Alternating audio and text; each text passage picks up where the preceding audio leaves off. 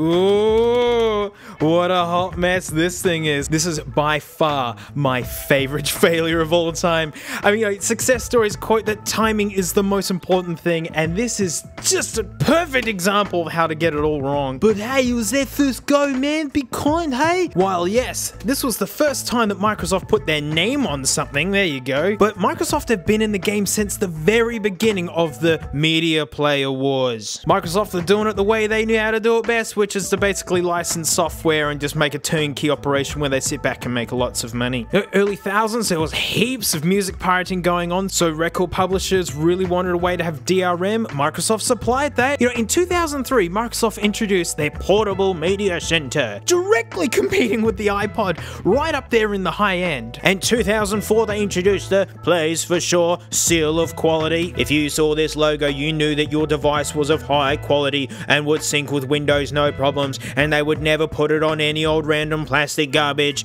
that people didn't want. Can you believe no one bought this? This is brand new. Look at that. It'll handle DRM, download and subscription stuff. So really, Microsoft had the most experience. They were making their own OSs, and they were basically working with the entire competition. And that's the thing, Microsoft wasn't the only competitor at the time of the iPod. This classic guy. And if you ask me, Apple's real competitor during these days? Creative. I mean, look at this business right here. Creative were there from the very beginning. They had the second ever jukebox. 6 gigs, mate. And also Toshiba, the people who basically invented the tiny little hard drives that made the iPod possible. And check this thing out. This thing's thrashed. It doesn't work, unfortunately. It's beautiful. Look at this curved business up here. I love the chrome highlights. It's metal back. I mean, you can tell by the dents. Big old D-pad, but it is stylish. And look at that. Windows logo, right? Microsoft was all through this business. I mean, check this little guy out. Competing with the Mini? The M-Robe. How cool is this? There was a lot of really cool competition. I had one of these first. I didn't have a Mini first, but the year is 2006. And we are delighted by the Zune. Literally a whole year after the 5th gen iPod came out, mind you. Yep, brown. I had to get it in brown. Welcome to the social. Yep, the social indeed. Oh, we'll get there in a minute. We'll get there in a minute. This thing costs the same as an iPod as well. And the cable's actually really nice. I wonder where they got their inspiration for the connector style. Oh, the startup disc. Also, this in brown. Starter. Yeah, get used to that. I mean, this is a nice little guide. I mean, this is actually really nicely laid out. I like it. Ooh. Oh. That's a quality egg bag. I don't mind that. Ooh. Product guide, nice and curly. Oh, it's just jargon. Yep, this is a Microsoft product. Look at this. It's just words and words and words and words. Whoa, there it is, on this annoyingly short pull tab, which makes it really hard to get out and tears the box over time. There you go. Now, I was actually super excited to get this. I never had one of these. These had no traction here in Australia. They were literally 0 for sale at the time of making this video. None at all. None of my friends even knew what this was, but I knew what it was. And as a fully grown adult, to come in and actually have a try at one of these and see what it's like. And I absolutely hate this thing. Not because it's poorly made. It's actually really nice. Yeah, it's made of plastic all round. But I subscribe to AVE and he's taught me that not all plastics are equal. And even reviewers said it's really nice. It's got this texture to it that I really dig. It's not because it sounds bad, because it doesn't. It sounds good. Even the UI has aged amazingly. I mean, let's fire this puppy up. Oh yeah. Look at that glare. Yeah. This UI is super modern. It looks good. I don't even hate the color. I mean, dog poo brown and mushy peas green. If you're gonna arrive this late to the party and go up against the king, you might as well be a bit nuts. And so I'm all in on the brown, and apparently it was the most popular color. But the black looked pretty good, but the white looked really nice looking thing. I hate this thing because it's the laziest, most arrogant bum swipe of a product to be released by a gigantic and above all, massively wealthy company. It turns out Microsoft rushed the Zune. It's basically a modern AAA game. So I did go in open-minded. There's no Apple versus Microsoft versus anything going on. But the more research that I did, the more that I absolutely hated this thing. I mean, why all the hype in the first place? This is by far the most requested thing by people. It was the first true competitor to the iPod. What, mate? You just told us about these guys who do the exact same job, hey? These are all competitors to the iPod, right? Well, yeah, they make handheld devices, but you were buying into an ecosystem. iTunes accounted for 80% of all legal digital downloads. The success of the iPod was basically revolutionizing two industries at once. These guys depended on someone else for their software, and it was usually a bit buggy and a bit weird. Whereas Microsoft launched the Zune marketplace along with this guy. And while I say that Creative was the true competitor to the iPod, this was classic battlegrounds, mate. Old Papa Steve versus Great Unky Boomer. Gentlemen, Steve Ballmer!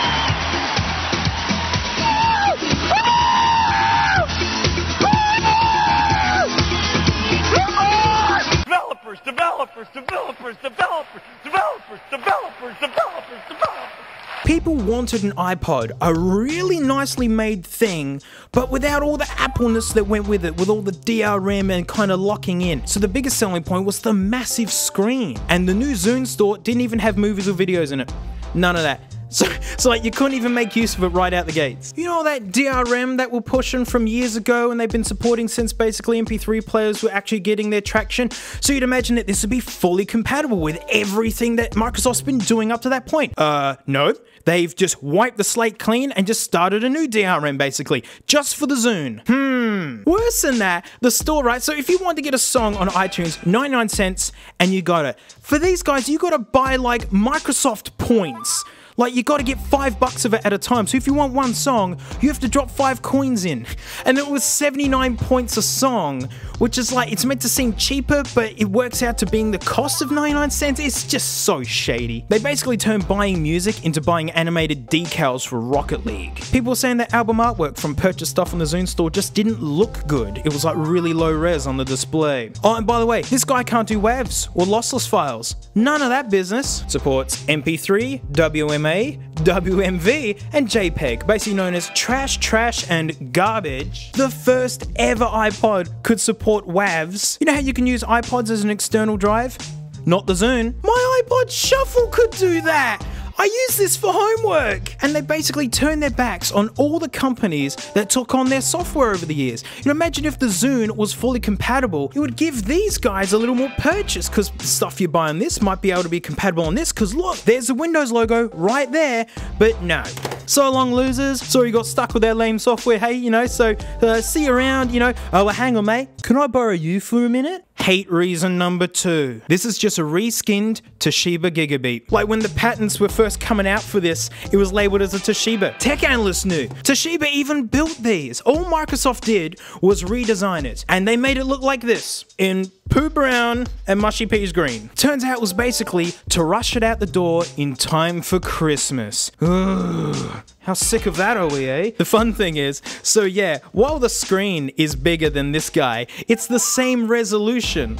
So people complaining that, yeah, it's bigger, but it's blurrier. And so it's got a bigger screen, it's also got a bigger everything. It's pretty big. Check that out. So this is a 30 gig model. This is the big chungo 80 gig model. Let me compare it to an actual 30 gig one. I mean, you get a vibe on just how much bigger the Zune is. Let's look at controls here. I mean, over the competition's lifetime, let's have a look at this guy. What I actually think is a really good competitor to the iPod Video. Don't get me started on its chung factor. It is a big chunkster. It's got the touch at the bottom. You just touch to go into things. And this is like left and right as well. It's got a context button. These buttons are way too mushy for how light and nice this middle one is. I really do think this is a genuine competitor to the iPod. Yeah. And the awesome M-Robe, and it's all just touch. I mean, it's just plastic, but it's super cool how it looks. Oh, so beauty. All right, let's have a look at the Zune then. Blow me away, ominous Zune circle. Well, here's the worst bit. Clear out, weirdos. It's just a D-pad. Yep. You just doink, doink, doink, doink, doink, doink. That's it. It's just a D-pad. Because of course it is. It's a knockoff of this. You know, friends that I give this to go like this. because I think it's going to do something like that. Even reviewers at the time thought that how could you be so empty-minded to do something like that in an age where the iPod's reigned as king forever? This is a second gen one, the thickest iPod they ever made. It has a touch thing. I mean, this actually looks stylish with the D-pad and the center button, like you know what you're getting in for. And then you would see it in a store and go, cool, I don't want that because it's got a lousy D-pad for navigation on it. Instead with this, you're like, ooh, what could it be? It's a D-pad. So what was Microsoft's handling of people just going like, so you've just taken a gigabit, you know, it's a thing? Well, they said, well, yeah, we'll make a better one next time, and we're gonna like do all the work ourselves, and you're gonna be like, what? I love Microsoft. We'll get to that in a minute. The Zune still has one more trick up its sleeve. What does that look like above the battery? It's got Wi-Fi. Suck that iPod, mate, you can't touch this. Collectibles. So you could browse the internet on it. No, you can't. All it was used for was being able to send one song to another Zune, which honestly sounds awesome. That is a great idea, to be able to go flick, flick, flick, and send songs to your mate. What really happened was, it was like sharing biscuits with the only endangered species of animals. They just got all these biscuits and no one to have them with. And there was a 3-day limit on the content. You needed a Zune account to be able to do it. Microsoft wanted to know who was doing what. And so even if you made your own music and flicked it to someone, they would only have 3 days to look at it, or look at it 3 times, honestly, and that was it. I mean, folks were more excited about the possibilities of the Wi-Fi, but really it didn't have much of a chance, because in classic mid-2000s Microsoft marketing, they called this feature of sending tracks wirelessly squirting. I mean, it's like coming out with a new chocolate bar and calling it the poo. It doesn't matter how good it is. Feeling peckish? Have a poo. Doesn't work. And no surprise, nothing ever came of the Wi-Fi capabilities. The biggest screen and Wi-Fi were the biggest perks, and it was big and blurry, and the Wi-Fi was basically useless. There were stories of people going to the demo booths as the Zune was launching, and they wanted to try that feature out, and they didn't have it set up to try. And again, to stress how late to the party they were, the fact that the 5th gen video, these weren't launching side by side. This was a year old, and this was like the iPhone 6. It was the iPod everyone was waiting for. Just to show how successful this thing was, right? In 2006, when this was basically the iPod to buy, Apple had sold up to its history about 40 million iPods. It sold that number again just in 2006. The year this launched was the iPod's best year. But there was something that these guys were actually too early for. Music streaming. Yep, it was a full-blown music streaming service. $15 a month. Every month you got to keep 10 songs.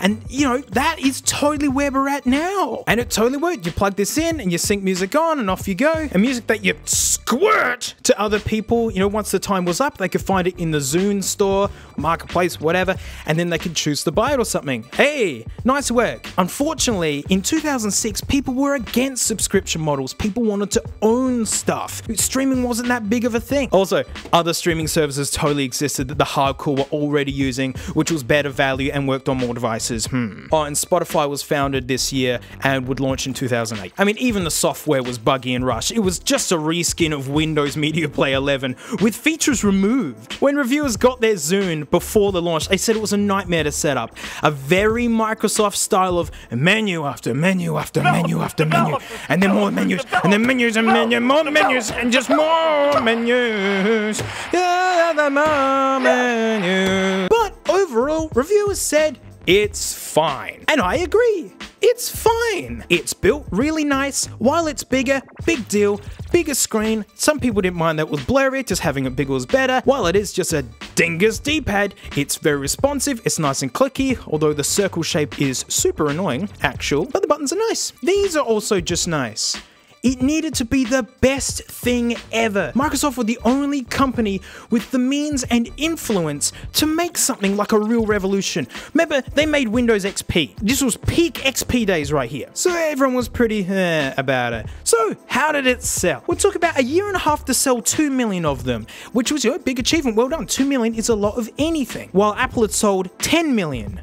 In the last 3 months, distant second. And really, it paints a picture on how dire it was for all the competition, basically. Because while this is heralded as just a huge flop, these guys aren't even brought up. Remember, iTunes was 80% share of digital music sales. So part of the more research that I did and people saying, oh, well, you know, it's got a bigger screen than an iPod, which makes it better. You know, it's got some Wi-Fi and that's all super neat. You know, that's why I'm still going to get one of these. Like Arcos, they've been around since the early jukebox days. They had the 504, huge screen, actual Wi-Fi. You could browse the internet on this thing. You could dock it up to your TV and ask it to record TV shows onto the hard drive for watching later. Yeah, it was a little bit bigger, but man, you got a lot. So people who wanted something really hardcore already had something way better than this. But by far the biggest reason that I hate it is that it is borderline useless in 2020. Microsoft have washed their hands of the Zune. Like, I understand that it's old. Like, this really is a Windows XP device. When like reviewers are getting a hold of it, it wouldn't work with their review copies of Vista. I tried Windows 10 anyway. I even tried the Zune install CD. I got reasonably far, but then it didn't work. And clicking on Microsoft's links basically sent you to dead nothings. I had to use forums. Whereas I got a download, had to sit through their we're hip and cool install of actually kind of terrible looking photos, where I found that clicking and dragging music failed. Like, it just wouldn't work. I got MP3s on there, but I wanted high quality stuff. Then I remembered how limited this thing is. So I busted out a CD drive and checked out an album that a friend got for me while he was in Japan and thought, stuff it. Perfect example to really sit down and listen to this album. And I get in there and there's no grace note, like it doesn't know what any of the track names are. There's no album artwork. Look at this massive ancient Apple laptop. Yeah, the PowerBook. They weren't calling them MacBooks yet. This thing can still go on the Wi-Fi, can still go on YouTube, and iTunes on this thing will still talk to Grace Note and update track info and all that sort of stuff. The Zune isn't even that old, and none of that stuff there. I had to do it myself. I tried to get Shrek on here, couldn't do it. It just wouldn't go on. Nothing. It just wouldn't do it. I even converted it, all that business, it just wouldn't work. You know, I've got it on DVD and I just couldn't get it to work. I even went to James for help and I bought off him this beautiful Windows XP. Oh yeah, EPC. Bought an external drive, the whole Megillah, everything to get the proper experience out of my dingus Zune, and I couldn't even install the software. Wouldn't even work. The final straw. That was it. So basically, this one album that I got on here, that's all I could care to put on the thing. You know, after learning that it's just a rehash of this and just so rushed to market for a Christmas deadline. So sure, Windows 10 not working is one thing, but XP, the native software? I know there are folks out there that can get their Zunes working perfectly. There's meant to be backdrops that you could put in here, like wallpapers and whatnot, make it look really alive, but I've tried enough, and there are better devices that I'd rather be playing with. And it really disappoints me because even though Apple got rid of iTunes, you can still sync the first ever iPods to a modern Mac. Apple sells the dongles. I know the D word gets a bad rap since, you know, Apple taking away the headphone jack, but Apple's been making dongles for a long time. Every time Apple takes something away, they make sure that you have a means to use it. You can turn Firewire into USB-C. It'll charge and sync this even without iTunes. When Apple took iTunes away, they built iPod into macOS itself. They really support the iPod. Microsoft has wiped everything, and their excuse is, oh, well, it's old, you know, you need a new device. They could have built it into Windows 10, and I actually kind of thought there would be something. They put their name all over it. They didn't say it was a Toshiba, they said it was a Microsoft Zune. And I was hoping that they would have turned it into just a click and drag thing. Sure, all the social and all that kind of business ain't there anymore, but just so you can at least use it. Cool guys do cool stuff when you're not expecting cool stuff to happen, and Microsoft just dropped it as soon as no one was looking. Super cool, guys. To me, it shows that they never cared. And when you look at this disgusting, overhyped marketing for a rush product, I mean, it's like a AAA game, isn't it? Yeah, just rush it out. You know, yeah, no, we'll just market it harder. Welcome to the desolate wasteland. But there was something that they kept their word on, and it's something that's been sitting here, I think, since the very first video. Oh, it's covered in one grit dust. The Zune 80, the follow-up, the one that they said they were going to make all themselves and be its own bespoke thing. And as I said, Zunes are so rare in Australia. This was the only one that I could find ages ago, and it was 10 bucks. And I thought, why not? It doesn't work. I've tried. It is beautiful. This metal back, oh, a little antenna port there. I dig it. You know, oh, This thing is great. I have actually used one of these, by the way, which is the reason why this video took so long. I had to get my experience on this. You can flick it to navigate, and it's also a D-pad. Good friend of mine, Matt. Hey, Matt, I know you watch. Hey, he liked it because it was also just a D-pad. And sometimes it is more useful to be able to go boink, boink, boink and get to where you need. Had a radio. I don't care about a radio. Look, yes, it records and has FM radio. It's just never been a hot selling point, really. It's thinner. Even though it's got 80 gigs in it, it is actually a real competitor to the iPod. This is totally a click-wheel competitor. And looking at forums, this is the Zune that people are actually raving about. This is the Zune that people are saying, wow, it sounds fantastic. Wow, it's so nice to use.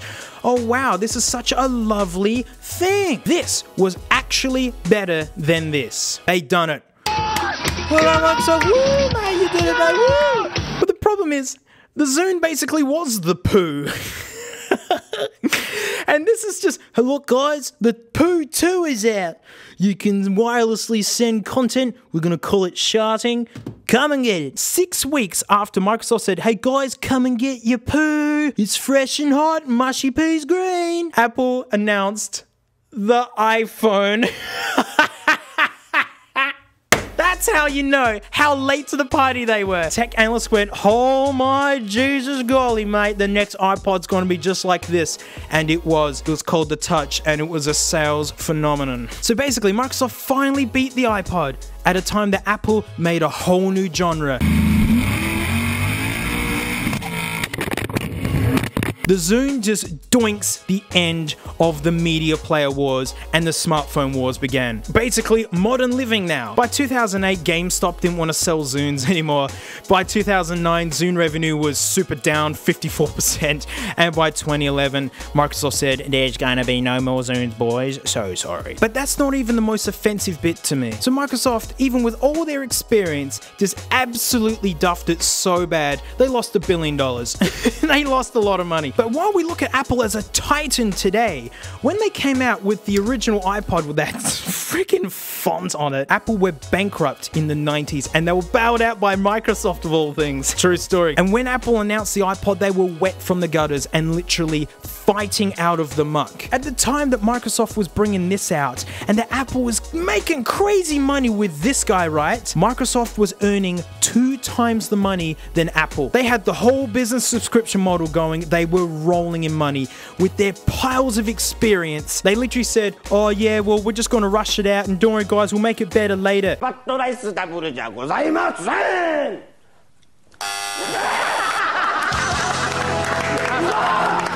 It is just AAA game culture at the moment. Just release it haphazardly and buggy and just fix it later, am I right? Woo! We all love paying big whack for junk. Oh, fun little bug with these. In 2008, New Year's Eve, all the Zune 30s stopped working. There was a leap year that year, and there was a bug in the software that just rendered them all useless. What's a time where you'd actually like to be listening to lots of music with your friends, showing off something you may have gotten for Christmas? Well, tough Beckies, you can't use your Zune this New Year's Eve. And the fix was to wait till the next day and do a whole dance and whatever to get your Zune going again. Woo, fun. And to show you how much of the gigabit this was, it bricked these as well. So this isn't a really good representation of its capabilities. Putting wallpapers in here and showing off the video and talking about the audio quality, it was completely hampered by Microsoft's handling of their old devices. Have fun with 360s and Xbox Ones one day. So to sum this guy up, the biggest, richest tech company with by far the most experience in the field and influence in the computer scene abandons everyone they suck it into their junk media OS to wind up using someone else's design that wasn't even selling well, by the way, due to wanting to rush it out by Christmas, whose only hot selling features were totally gimped to put a store together that was poorly stocked with content at a time that no one was asking for something like this, only to add their own DRM, an arrogant point system for buying music, stupid Microsoft fun bucks with less supported music formats, and then to throw it all away like it all had never happened, abandoning anyone who actually thought Microsoft were gonna do something cool. Squirting! But its OS style would live on to inspire such future big hits from Microsoft, such as Windows Mobile and Windows 8. a rich legacy of failure. I mean, it really has aged like a fine milk. And it makes me flinch to see this OS design because I was a Windows guy right up until Windows 8. Xboxes, XP, Vista, Windows 7. It was Windows 8 that pushed me away, and I've been Mac and never went back. I mean, hey, once you open Chrome, you're home, right? If all you do is web browsing, you just open Chrome, you're home. Hoo-wee! Well, I've certainly enjoyed my time with the poo, and while we say no thanks to Microsoft, I say big thanks to you. Big thanks for watching. Amazing if you made it this far into the video. Huge thanks to my patrons, $1 a month. I got extra vids. And mate, this time we're gonna look at the Poo Nano. I mean, this will get its own full vid, don't worry, but I don't even know if this thing works. People saying that nearly none of these work, and eBay's just riddled with broken ones. Yes, I had to ship this from the States because, Australia and, the Zune failed. You'll see this in a main vid, but if you want to see this right now, head into Patreon. The vid's already up there. So big thanks, everyone, and I'll see you all next time. Quick, big group failure photo. Say it all together. Hang on. There you go. 3, 2, 1, we failed!